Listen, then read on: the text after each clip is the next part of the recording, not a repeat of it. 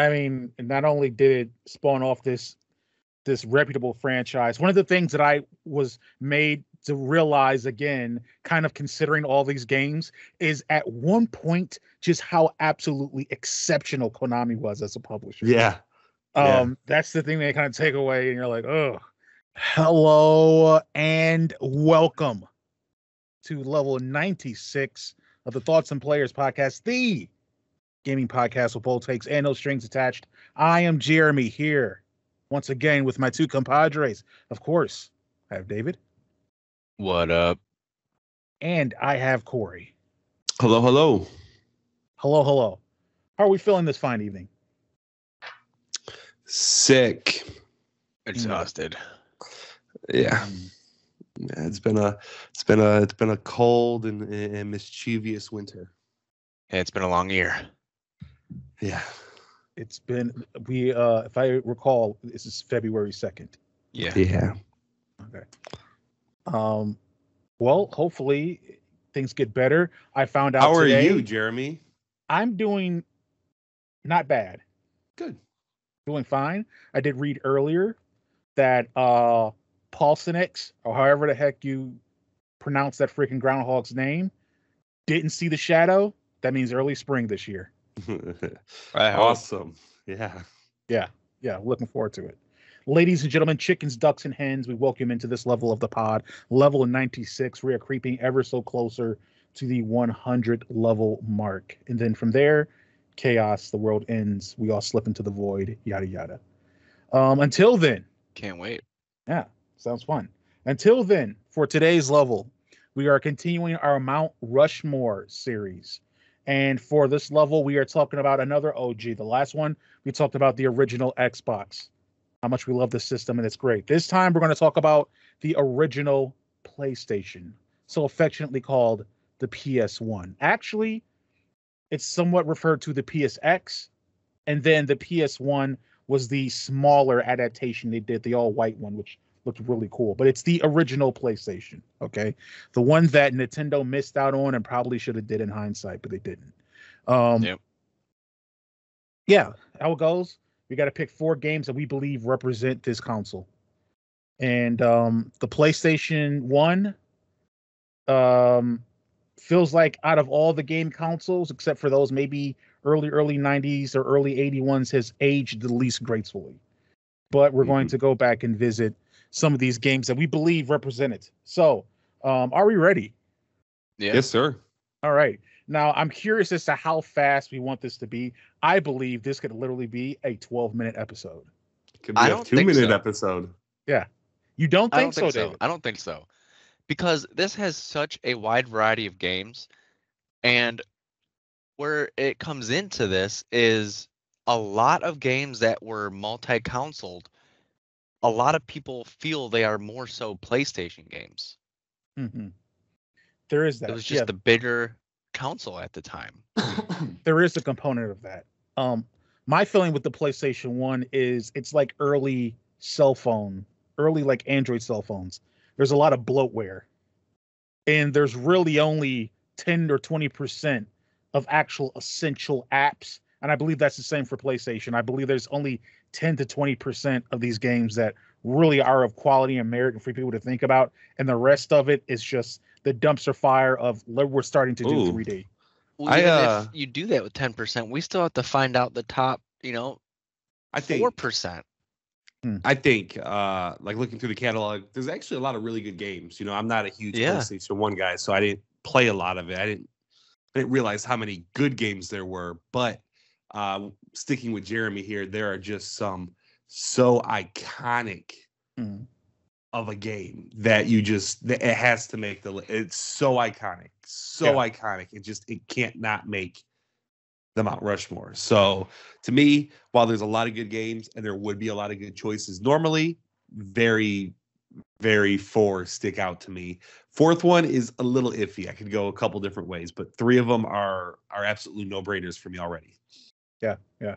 So, I mean, if someone else wants to offer a no-brainer, I can offer a no-brainer right now. I will. will. Want to jump in? Okay. This one of these absolutely has to be on this top 4 Mount Rushmore, for me to even agree with you guys. Okay. Okay. One, it needs to be Resident Evil 2 or Twisted Metal 2. Okay. Hold on.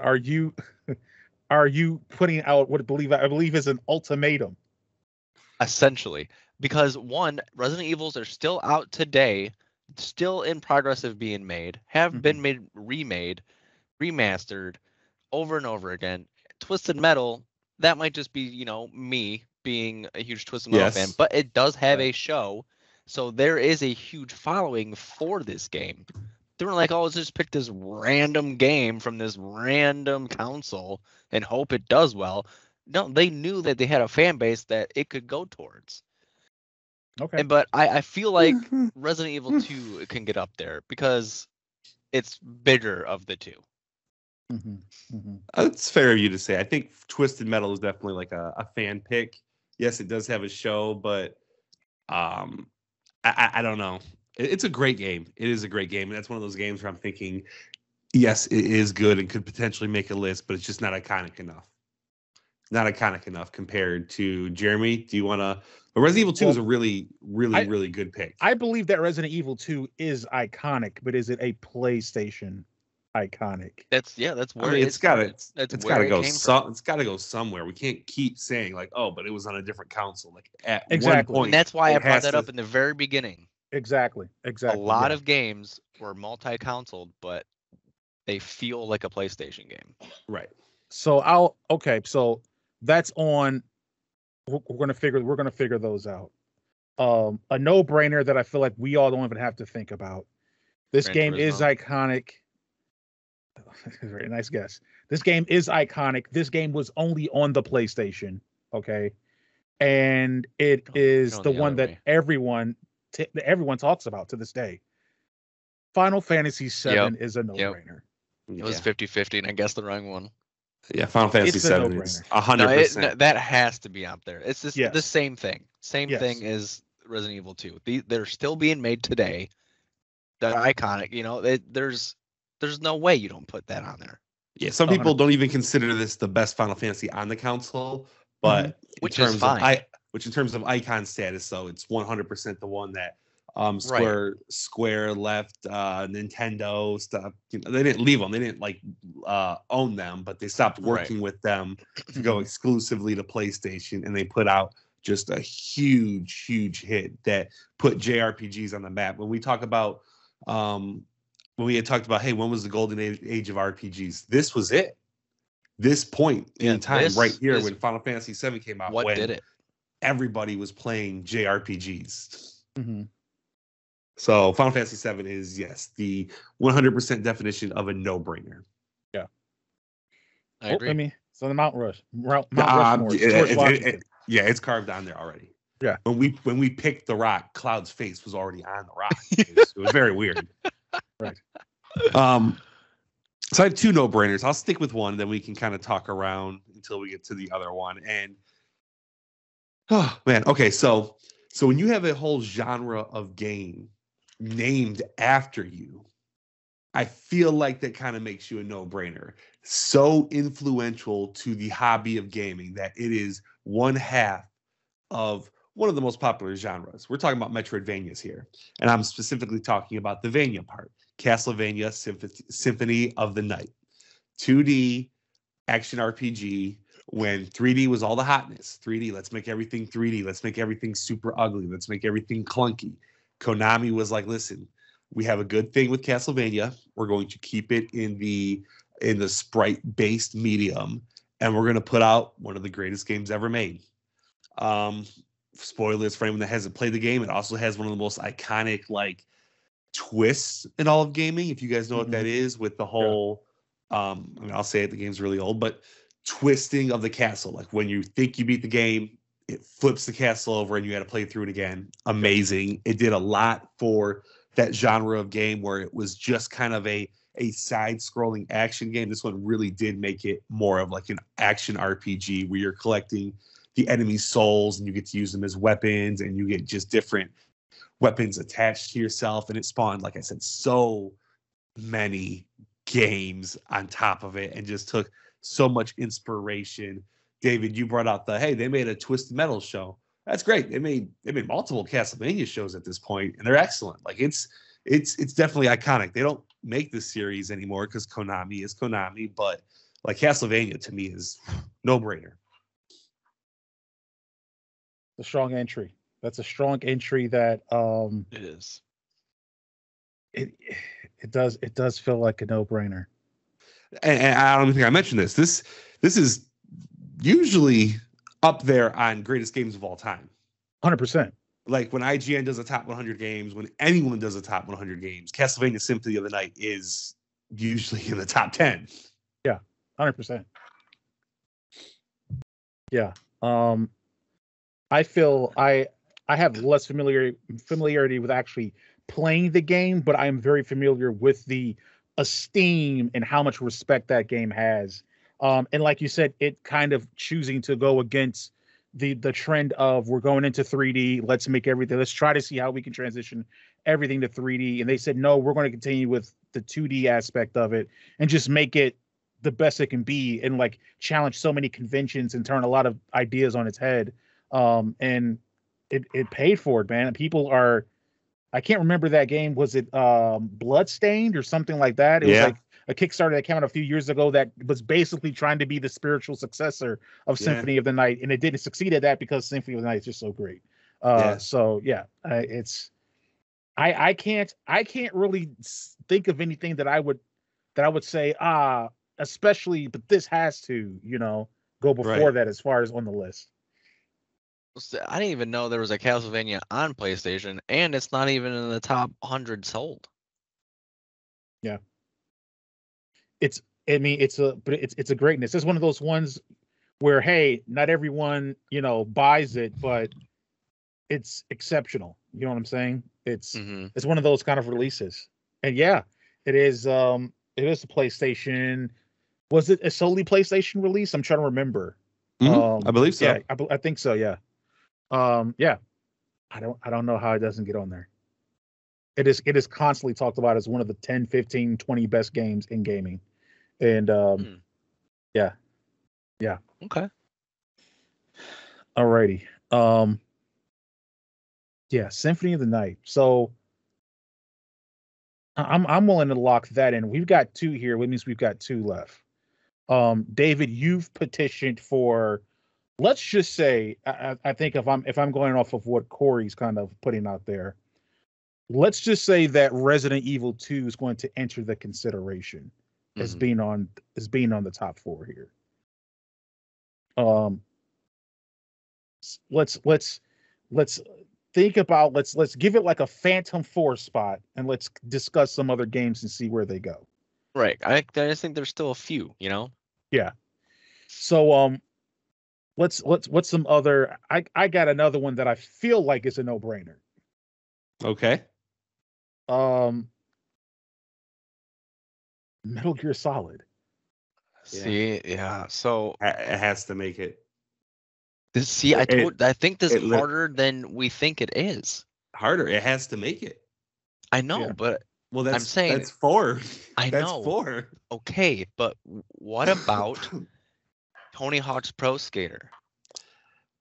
It is the OG. Our generation still talks about it to this day. They remastered it.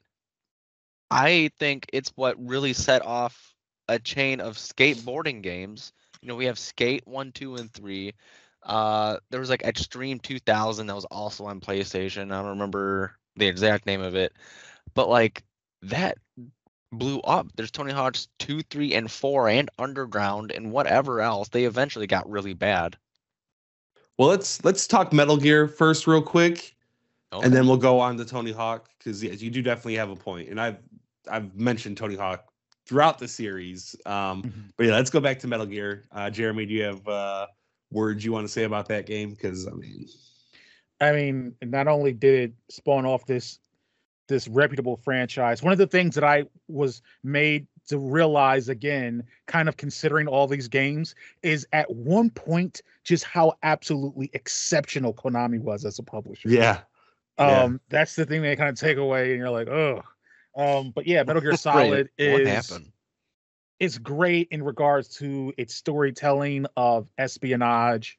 The character of Solid Snake is legendary. The way it kind of innovated on some like the earlier games and how it, as far as camera work and how it showed the action and how the player would engage with it compared to before. And yeah, just all the different types of missions and characters and the way it was pushing environmental and graphical design at that time on that system. Metal Gear Solid is just an absolute legend among games. And the fact that PlayStation got it, I think that makes it one of the best. I mean, I have another spy game on here that will not touch it, Siphon Filter, right? Right. And Siphon those Filter, were good though. Siphon The first Filter one, was, at least. yeah, the Siphon Filter was okay. But it used Metal Gear Solid as a point of inspiration. So I mean, how can I put that on there and not to mention there's a bunch of games better than Siphon Filter, but how can I not put the inspiration of that game on there? And Right. No, Metal Gear is better for sure. Yeah. I think when we look at something like Final Fantasy VII and Metal Gear is like it was almost like the Hollywooding of like video games, like the first instance of like, wow, this feels like a Hollywood production. This feels like a feels really big movie. This feels like a movie. Like, oh my god, the acting, the cutscenes, the intricate story. Like this is kind of nuts, and that's kind of what Metal Gear brought along with the excellent stealth gameplay. Yeah, 100%. And like I said, the icon status of Metal Gear is literally cannot be denied. It is right, and like again, a lot of those espionage games that came later that are great are clearly inspired from it. We mentioned before Xbox and Splinter Cell, clearly inspired by Metal Gear Solid. It's 100%. Yeah, it's the OG. So I'm okay with chalking that one up as in the mountain. Me too. It's Metal Gear Solid. Are you okay with that, David? Like, yeah. So that's 3, which like I said, that's the easy part. To me that was the very easy part. There was the 3 were the easy one. Yeah. Now, David, you had mentioned Tony Hawk. Yeah.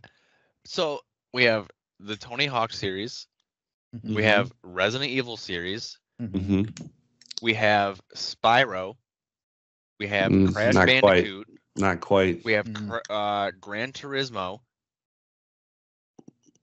I mean, yes, but yes, yeah. But like, I think Gran Turismo was great. I also think around that time, Ridge Racer was also pretty great, and it was there was more competition there. And I think it's the PlayStation 2 era where Gran Turismo really became the standard.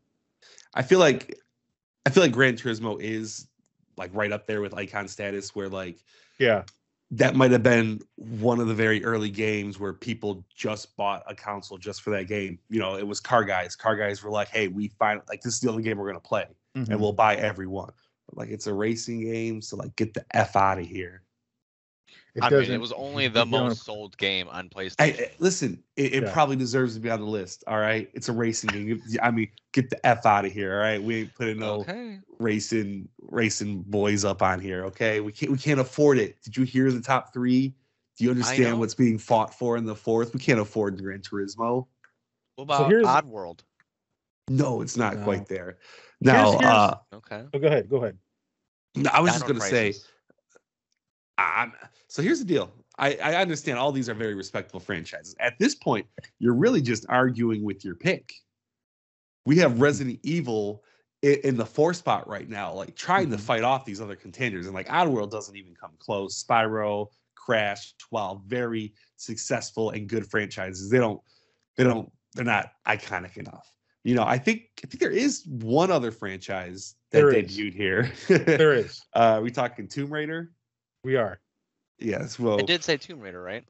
You did not, as far as I remember. I meant to. Okay. Well, that was another one I was going to mention. Yes, Tomb Raider, I think, could definitely slot into 4. No arguments from anyone. It would be fine. Everyone would understand. I think the original Tomb Raider is not that good. Especially, I remember playing it when it came out. Yeah. And it had the Resident Evil movement, where you had to like turn and then walk forward. Except instead of being survival horror, it was like a puzzle platformer. Yeah. Which, man, the platforming was pretty rough. I guess maybe if you got really used to it. Yeah, and you sometimes shot tigers and bears. Yeah. So I'm not a huge fan. Can't deny Lara Croft and what that franchise has done. So, but you can deny her, especially if you got Resident Evil 2 sitting there. Yeah, we can. I don't think, people say, oh, Tomb Raider. I don't think Tomb Raider 1 really, if you stacked it up against a Resident Evil 2, are you really going to say that this was a superior gaming experience? There's some things that Tomb Raider did that was really interesting, but you're going to put it up against Resident Evil 2? I could see it there. We mentioned before, like, will does Crash Bandicoot belong there? I don't think maybe the first or second one. I definitely think Crash Bandicoot 3 Warped deserves a mention there, because that was the best of the original trilogy. I was gonna say number 3 came out on top between the originals. Yeah, that was the best. I remember that being the best one, and so I think more people remember the first one, but the third one was the best one. But I don't know. Here's another. I don't know if the game is better, but we're talking about PlayStation. A part of that is how it represents the console. Does our Mount Rushmore of PlayStation games not include Parappa the Rapper? No, I can't. That was another one I wanted to mention. I love that game. That was such a good game. It's one of the first games I beat. Yeah, I don't think it can. Looking at the catalog, we have is this the first Medal of Honor? No, I don't think so. Medal of Honor Underground, I guess it wouldn't be, but no, there were PC releases before. Okay. Yeah. You mentioned Siphon Filter, something like Soul Reaver, I know is highly beloved. Now, when we get to PlayStation 2, Medal of Honor Frontline, I'm gonna have some stuff to say about that. Okay. But the more we're going through this list, it seems the more that Resident Evil 2 kind of maybe gets that fourth spot. Now, is there a reason original Resident Evil came out on here, right? Yeah. Resident Evil's really good. It's not Resident Evil 2 though. It's not, but it's the iconic mansion. Mansion. I would say it's kind of like the first mainstream horror game that like probably blew up and was amazing and got people into survival horror. Definitely iconic characters. I don't know. I know Resident Evil 2 is looked at as a better game. Yeah, Resident Evil 2 is the police station, right? Yes. Yeah. It's the police station. When you fire up, you get up off the ground in front of a flaming pile of cars and immediately get attacked, swarmed by zombies. It's iconic. Resident Evil 2 sold about 700,000 more than the original Resident Evil. Either one could go up there. I just feel like the Resident Evil series should be on here. That was my original 4. So when I came in here saying, hey, I had 4, Resident Evil, either 1 or 2 was the 4th one that I thought was a pretty easy pick. Like I said, man, Tony Hawk feels like it should go somewhere, but it just really hasn't yet. If it hasn't, we've pretty much done every other console this gen. So if it's not going on PlayStation, it's not going on anything. Yeah, right. I think unfortunately for it, just extreme sports games are just kind of like not as prestigious. Yeah, even the best of its kind. Right. Every console we've done has had just monster hits that don't have room for a game like that. It's a great game to have on your console. You definitely would love to play it, would love to have it in your collection. But when looking at the top 4, I think something like Resident Evil 2 does fit a lot better. And it's a great game. It's an excellent game. So I have no problem with that one. If I could just give a small little shout out, Final Fantasy Tactics was I never played it on this console. I played it on the PSP. But man, it's such a great game. Such a great game. I'd like to give a shout out to Bushido Blade. Okay, you did. Hours of fun with it. I think Shout out to Ridge Racer. Hours of fun with it. Just hours. Was that on the GameCube? Which one? What Final Fantasy was on the GameCube? The Tactics. No. Final Fantasy. Shoot. It was like Shard something, I think. Yeah. Shard Yeah. Tactics? I don't know. It wasn't Tactics. It was a multiplayer game that you could use the Game Boy Advance as a controller and play 4 players. I don't know. One person. Crystal Chronicles. That was one on the GameCube. Yep, Yeah, that was one person had to hold the crystal and carry it along. Oh. Yeah, fun times. Yeah, shout out to Ape Escape. The most confusing game I've ever played back in the day. Oddworld for me. Shout out to that. On the demo disc. Come to find out, you needed the PlayStation with the analog sticks, which I didn't have. No. So I remember playing the demo disc of Ape Escape and being like, I don't know what to do. This game is way too confusing for me. What about? I know that we're done, but Devil May Cry. Wow. Yeah. Yeah. Those were good. Those, I think, I mean, it's never going to make it for PlayStation 2, but I feel like whichever one was on PlayStation 2 was probably looked at as like a greatest action game of all time. Yeah. Freaking Frogger. We got something like Tekken. Tekken's making a lot of these lists. Tekken was really good. It was really good. But then again, it could be kind of like a thing of, I don't know. The whole fighting games have like ebbs and flows in regards to like prestige, generational prestige. Yeah. No hate against Tekken 3, but as a middle-aged gamer, like living through pretty much the entirety of gaming's history, after the Nintendo, I don't remember Tekken 3 popping off. Like Mortal Kombat, any of the Tekkens, like Mortal it's just there. Didn't make our list, and that definitely had a pop-off point where it was everywhere and everyone was talking about it, and it made the news. And it's like, well, Mortal Kombat couldn't make our list. Wait, Mortal Kombat didn't make our Sega Genesis? It didn't make it. No? I know. I'm just saying. I know. Oh.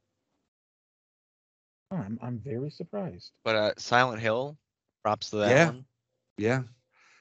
I'm very surprised. PlayStation 1 had top tier talent that I did not realize. Yeah. That's why I thought it was going to be harder than it turned out to be. But we also just named all of them. That's true. I mean, how many more are we forgetting? Maybe 10 to 12 other games, and then the drop off is steep. I'm telling you, it is a steep drop off. I mean, GTA started on here, didn't it? Yeah, the first one was it? No, that's the first one, right? The first one was started on Dreamcast, didn't it? Oh, okay. I just see Grand Theft Auto 2 here. Also, those earlier ones sucked. Yeah, they weren't that good. Just like, I don't know, maybe we're revealing it to people that the first Tomb Raider, not that good. It was okay. It was pretty decent over its time, but it's not great. It's kind of like it suffers GoldenEye syndrome, I believe, in a lot of ways. Well, they just remade the original 3, or remastered them and put them out. So if you want to try it for yourself, you can definitely spend too much money on those 3 games. And remember, last year they did a re-release of GoldenEye. So if you want to go and see what a very terribly overrated shooter from the 90s looks and feels like, that also kind of at one point still didn't work in 2023, you can go ahead and check that out there. But we're talking about PlayStation, so I think we have our Mount Rushmore etched in stone, which is Final Fantasy VII, Resident Evil 2, Castlevania Symphony of the Night, and Metal Gear Solid. That is a stacked lineup. That is, I feel like you could put that 4 against any of the 4 that we've done. I really do. I feel like this is one of the strongest foursomes that we have. Yeah, 100%. And I think with the exception of Resident Evil 2, the other 3 are console exclusives. So I know with some other ones, there may have been like, well, this feels more like a this compared to that. And there may have been 1 or 2 that had multi-plat releases at the time that kind of made the top 4. This one, 3 of the 4, you can only get on PlayStation. Right. Right. And the Resident Evil So, did start at the on time. PlayStation. Yeah. So at the time, because like all these have been ported to Right. everything. Everything. Right. right. Honestly, I think you can play all four, well, at least the first 3 games like in that kind of state on new consoles today. Mm-hmm.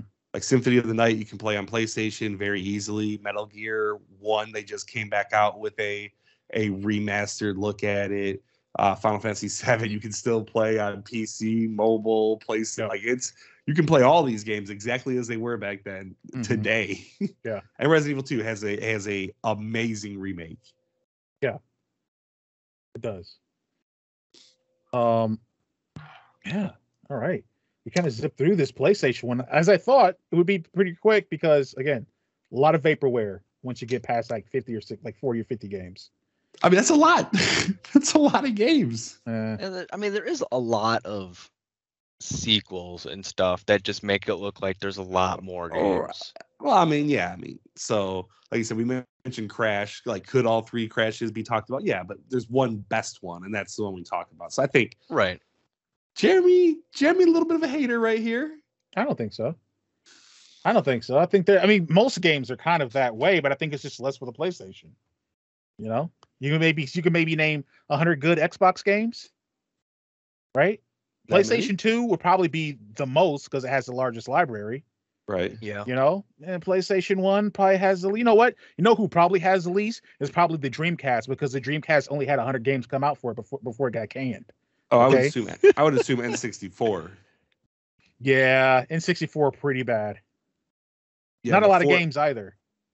Yeah, it only had like there was 200. Like 232 or something. Yeah. I remember seeing some guy trying to beat every single one. Yeah, so for sure. But I never really owned a PlayStation 1 that much. You know, I think I had one from time to time, but never like in the prime. So it's cool to kind of see it. Did I miss out? I don't know. It feels like it a little bit, but I don't think you did. That's the PlayStation owner. I don't think you did. okay. I just mostly played Madden on it. I don't think you did. But I guess we're near the end of the podcast level, which leads us to final thoughts. We can make a final thought about anything that's related or unrelated to this podcast level episode. So, who would like to give a final thought first? I can offer one. Me. Okay, you go ahead, David. Okay, so ever since about 6th grade, I've been using the screen name Blind Repper 1179. Now, the Blind Repper part comes from the Blind Skateboard Company. You know, their mascot is a Blind Reaper. But the 1179 comes from a PlayStation game called Felony 1179. Interesting. I want to shout out that game. That's pretty cool, man. Total crap. It was like the first rendition of Grand Theft Auto. Oh, man. I could never get past the first level. You steal this statue and you're being chased by the police in a car. So it's like Grand Theft Auto-esque, just not open world. And for some reason, 1179 just stuck with me. So I put it on every single screen name I have. That's funny. So shout out to that. Nice. And Parasite Eve, because we forgot to mention that. Okay. Nice little bit of David lore building happening there. I like it. I like it. Yeah. I'll go next, Jeremy. That's cool. Okay. Yeah. We're in Michigan. Jollibee just opened up around here. I don't know if you guys have seen that. Have you guys tried it? Have not tried it. I don't eat fast food. Me and the wife tried it the other week. It was okay. It's a chicken place, but it serves a few other things. You know, they have their Jollibee burger, and I thought the burger was pretty disgusting, but the chicken was like very tasty and very unique flavor. Very unique flavor for chicken that I liked. So they need that. Jollibee is located from or based in the Philippines. Am I correct? That's right. That's right. Like I think it's. I don't want to speak out of line here. But I think it's like a pretty good source of pride. Yeah. Oh yeah. I saw people like, because I didn't go when it first opened. That was like an hour-long line. It was trailing. I saw people getting out of their cars and taking pictures when me and my wife were there of the location. You know, so I'm just like, yeah, that's cool, awesome. That's cool. I'll have to try it out. My final thought is that WB game sucks. Oh no. Suicide Squad Kill the Justice League just came out, and there ended up being a bunch of issues. One that like auto completes a quest line or maybe the entire campaign. It completed the campaign if you want to. And it take it off an hour after it went live on servers. WB Games, for you guys that don't know, they also published the Arkham series, which those were good until the last one had a bunch of technical issues. They published all the Lord of the Rings, Shadow of Mordor, Shadow of War games, which had a bunch of middling stuff, and I mean they're good games, but they had a lot of weird microtransaction approaches.